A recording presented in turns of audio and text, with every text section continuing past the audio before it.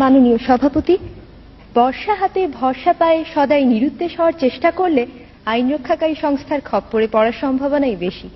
আমি নির্বিবাদী মানুষ, মুরগি কাটা দেখলেই মন খারাপ হয়ে যায়। তবে ছোটবেলায় নিজেকে বীরপুরুষ ভাবতে মন্দ লাগতো না। হাড়ে রেড়ে বলে কেউ এগিয়ে এলে মাকে রক্ষার ভার যদি আমার উপর এসে পড়তো, সেটা কেমন মজা হতো জানি না। কিন্তু আমার অধ্যাপিকা মা গায়ে এক রত্তিও সোনা পড়েন না, সুতরাং কল্পনার সেই বীরপুরুষ বেশি দিন টিকতে পারেনি। তবে ভীতু ভদ্রলোক হওয়ার যে বিপদ আছে, সেটাও খুব অল্প বয়সেই জানা হয়ে গেছে। বান্ধবী এসে একদিন বলল, এসো আমরা আমাদের সবচেয়ে প্রিয় জিনিস বদলা বদলি করি। আমার চমৎকার বিদেশি ছবি আঁকা পেন্সিল বাক্সটা গেল, বিনিময়ে পেলাম তার পরিত্যক্ত রাবার। শুনে সবাই হেসে বলল, একটু চালাক চতুর হতে হয়। কিন্তু আমার খুব দুঃখ হলো যখন দেখলাম ও আর আমার কাছে আসছে না। একবার এক আবৃত্তি প্রতিযোগিতায় যোগ দিলাম। কাছ থেকে সংস্কৃতি অঙ্গনে সব পরিচিত তারকাদের দেখে চমকিত হলাম, কিন্তু আমার পালা আসার সঙ্গে সঙ্গে শুরু হলো তাদের চা খাওয়ার পর্ব। কারো আর প্রতিযোগীর দিকে দৃষ্টি নেই।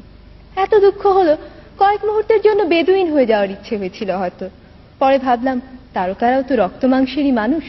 বেচারা জন লেনন তো খ্যাপা ভক্তের হাতে প্রাণই দিয়ে দিলেন। সুতরাং তারকা হওয়ার স্বপ্নও বাদ। কিন্তু একটা প্রতিযোগিতা কিছুতেই এড়ানো যায় না। অনেক খাটুনির পরও পরীক্ষার হলে বসে মনে হচ্ছিল বড় নড়বড়ে পরীক্ষার্থীর আসনটা, যে কোনো অপ্রত্যাশিত ব্যাপারই ঘটে যেতে পারে। হলেও তাই, কম্পিউটারের কুয়াশায় হারিয়ে গেলাম। আমার বাবা তার খেয়ালি কম্পিউটারকে কোষে চড় মেরে ঠিক রাস্তায় নিয়ে আসেন। আমি কিন্তু যন্ত্রটাকে ভীষণ সমীহ করি। পারস্যের শাহজাদিকে উদ্ধার করতে গিয়ে বারবার নিহত হয়ে আমি কখনো কম্পিউটারের সাথে খারাপ ব্যবহার করি না। I still believe in the system. ছোট পর্দার নেপথ্য বিচারপতি বা সমতা বিধানকারী কি অবলীলাক্রমে 50 মিনিটে অন্যায়কে ল্যাং মেরে ফেলে দেন।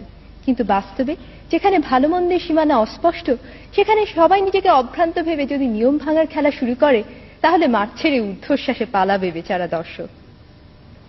ইহার চেয়ে হতেম যদি না, আমি তো ভালোই আছি একটা ভীতু সাধারণ মেয়ে হিসেবে।